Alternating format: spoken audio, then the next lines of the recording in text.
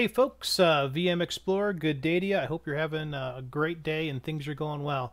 In today's video, we're going to be going over my choices for my next generation or my Generation 8 home lab. So as you know, on my blog, VM Explorer, if you go into Best of VMX, you can see kind of all the notes and information around my different blogs and videos and things of that, and especially around my generation. Now, I call my home labs Generation 8 because 8 aligns to vSphere 8, whereas the previous generation home lab I had was Gen 7.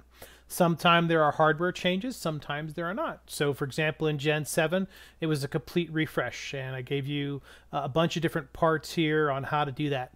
Right? There are other generations here, but today we're focused on 8.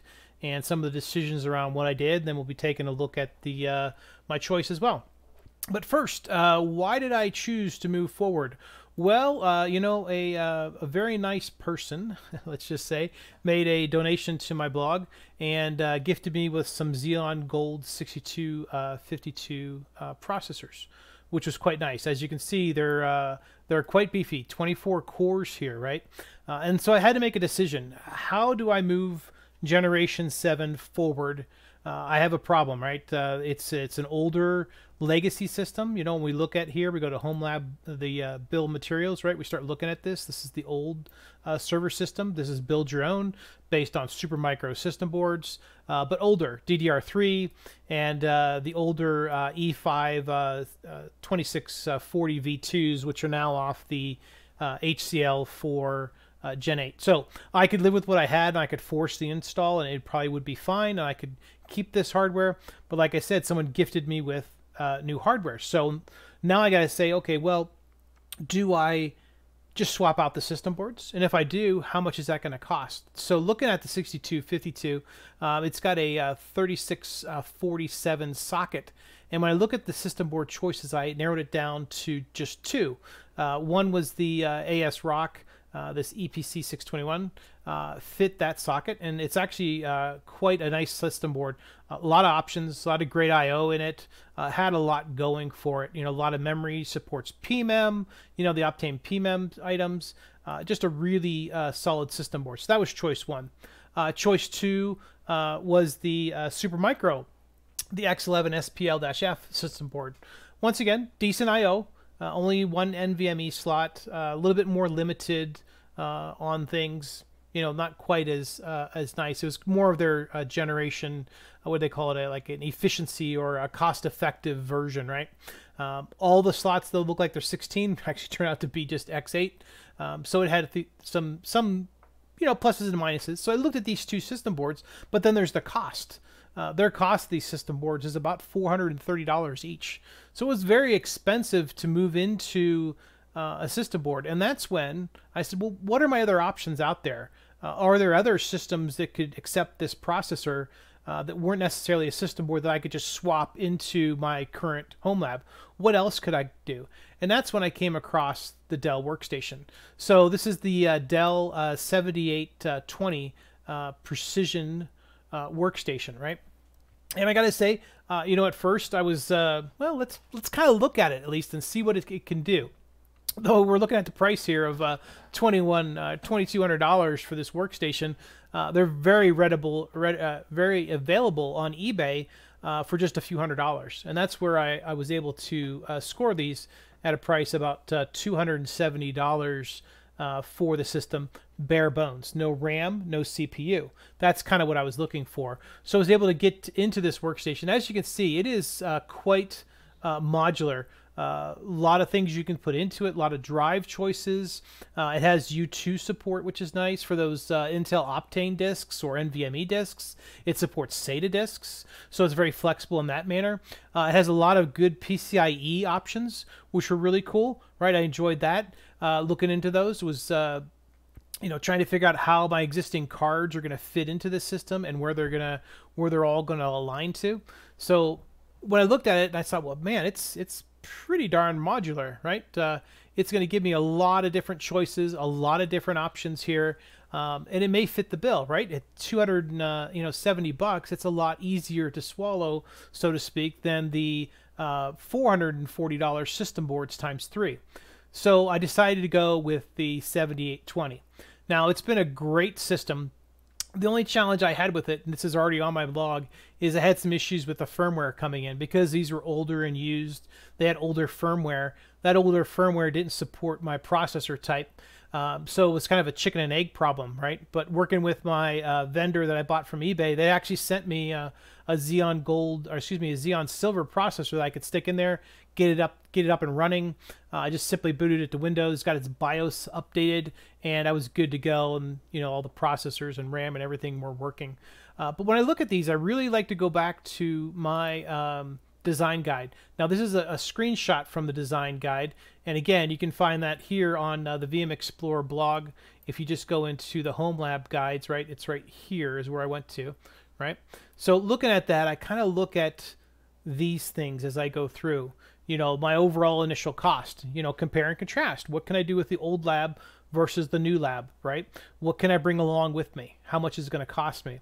So I'm able to carry most of my components that I need over, like my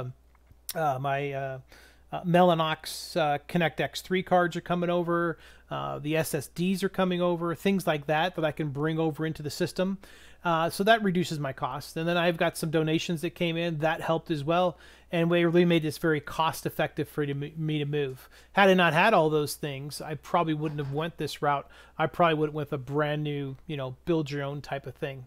But looking at the cost, now noise is important too. I really like these systems to be quiet, and I got to tell you, the 7820 is whisper quiet. In fact, I think it's actually quieter than my own build your own system. The heat and power consumption, so far, it's been pretty cool. And I've noticed it running very low wattage, but I still really need a chance to plug them all in at the same time and kind of get a good feel of how much they're going to be. And that kind of goes into monthly operational cost, right? How much are they going to cost to run once I get that wattage kind of figured out. Footprint and mobility right here.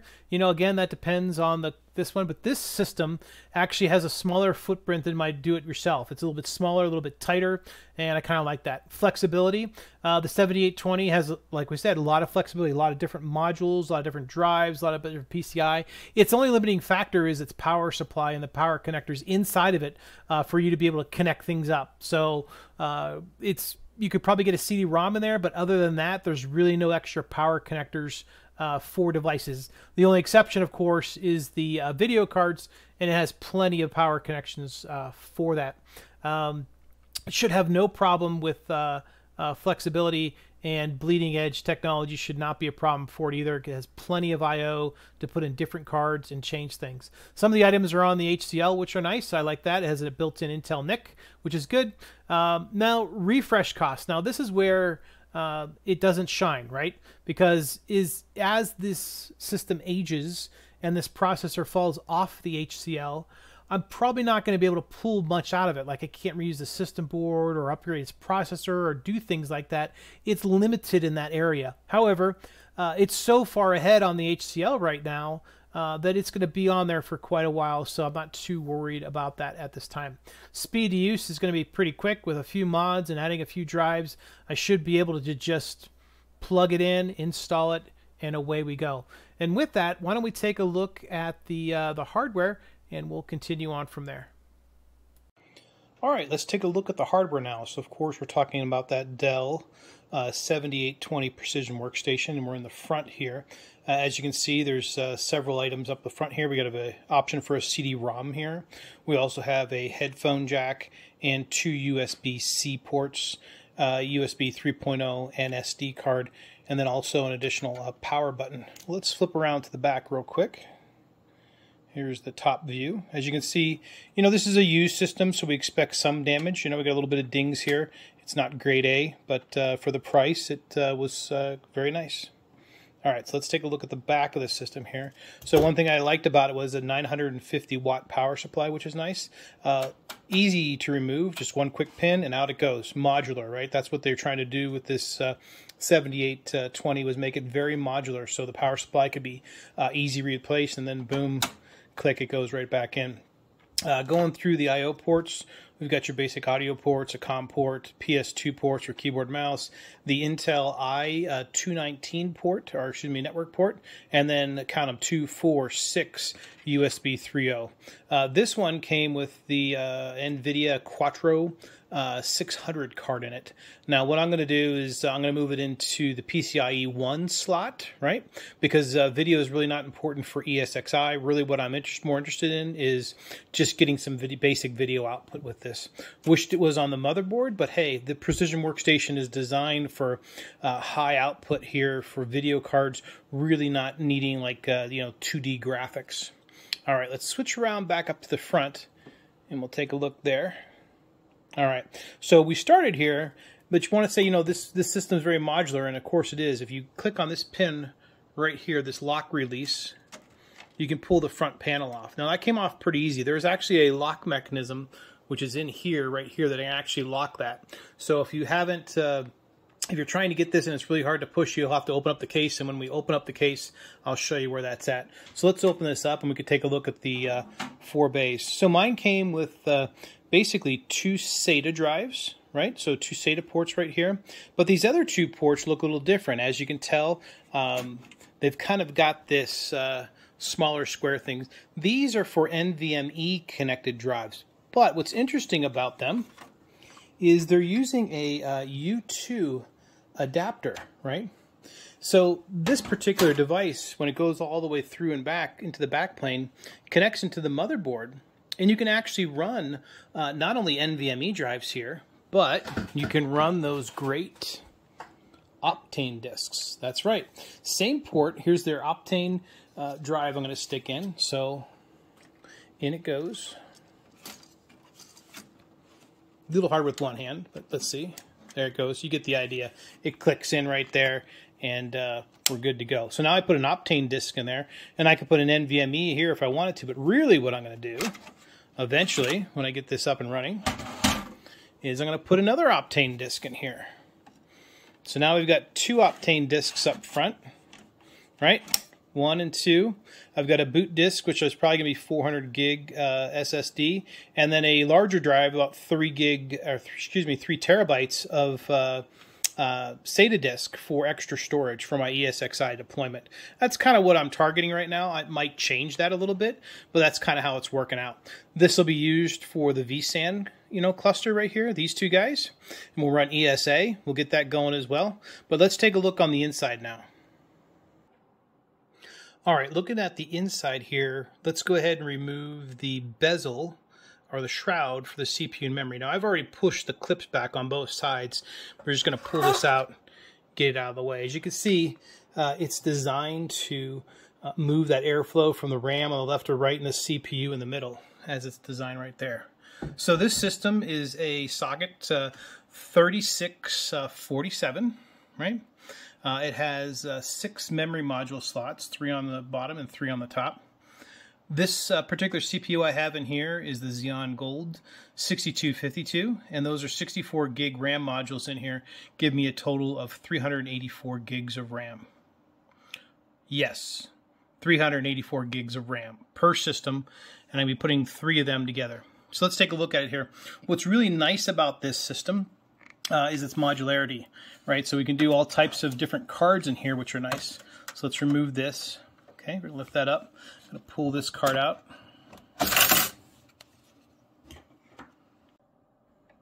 So if we're looking at the PCIe slots here, you might say, wow, look at all those PCIe slots. There's quite a bit going on here. Even though they have a standard old school 1X down here, the old school PCIe, there's 1, 2, 3, 4, 5 X16s. Well, they're not all X16. So for example, this first one down here is a 4 or 1, X4 or X1, right? The one above it is actually kind of nice. It's a 16, full 16, and it's 75 watt. That's important for a couple of different reasons. Your standard PCIe slot is only going to be 25 watts of power, whereas these are 75 watts. There's one here, and there's also one right here, X16 75 watt. That allows you to put put in some beefier video cards, or actually one of those NVMe cards that holds 4 NVMe drives, which is kind of handy, especially if you're doing like vSAN or things of that nature. So you got 401, a 16. You've got another one here, which is an X16 slot, but only it's a PCIe 1. That's where I'm going to put the video card, right? I don't need full width video in this server. I just need standard video for output, right? So that's where this one's going to go. Again, we have the X16 75 watt. And then finally, the last one is kind of dealer's choice. You have a PCIe 16, right? But it's a 8, 4, or 1 choice on this one. So that's kind of nice. You got a bunch of choices here, right? So looking at the rest of the board, I went ahead and removed the can here. This piece right here was actually kind of hiding and blocking everything, so we couldn't really see what was going on. So when we pull this out, we get a better look into the system, and we can kind of see the back plane and other things. I also removed the fans out of the way here so that we could have a better view inside the chassis. So let's start from the bottom and we'll work up from there. Starting at the bottom here, you can see we have these connectors here. This one is a 6 pin, right? These are for video cards. Same with this one here, only it's an 8 pin for video. So we can actually plug in our video cards nice, and it's all wired up really nice. So it connects up in here, right? So right there. And as they follow down, they kind of go down this way and wire in. So they're pre-wired, and that's actually a really good deal. Now, some of the cables in here, for example, this guy right here is a power connector for this back plane right here, and this is the back side of the SATA. So the SATA cables also run down here, and they run to the system board along the bottom. Also, you might notice that there are other USB front panel connectors here that actually run through this channel and then filter up into the front panel controls here as well. That's where we saw those USB-C connectors, the power button, things of that nature. There's one extra power cable hanging out here, and that's actually used for a CD-ROM drive or some other sort of power that you want to put into this slot right here that goes into the system. The Optane cables are a little bit hidden here, but they're actually going to be right there. And those guys right there, they're actually removed right now, right? They plug out of here and they plug into this back plane to support the Optane system, right? So they'll run that whole length, and you can put Optane drives in here, the U2 drives, that type of stuff. This particular case, what I'm going to do is eventually I'm going to pull this out, this back plane out, and actually run those cables and make this kind of U2 ready to go. So folks, let's see, one other option, yeah, the disconnect. Sorry, I forgot to mention the lock and unlock. We talked about that earlier. This will lock the front panel, so when it's in, that means that the trigger right here on the side to release the front where we got access to those drives won't work. It'll be locked in. So we just come up here, push the unlock button, sorry, and then just here, and then it'll pop open. So folks, that's a kind of a quick overview, a quick look of the 7820 on the inside. I hope this video was useful to you, and if you have any questions or suggestions or other things, please leave them in the comments. Thank you so much. Have a great day.